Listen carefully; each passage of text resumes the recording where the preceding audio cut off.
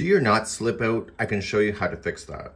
Most of us, when we learn to tie knots, we do it in this formation, but the yarn company does it in this formation.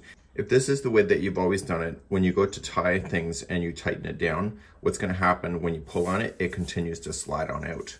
This is what the yarn companies use when they tie the ends together on a ball. So they go over just like you normally would, and you circle around. And this time, instead of going over in the same direction, here, what they do is they do opposite. So they put this one over and circle that back underneath. Like that. It's a little bit awkward when you do it for the first time, but look at the formation, and when you pull on it, it pulls it exactly shut like that. It's called a weaver's knot or a square knot. Want to know more? Hit that subscribe now.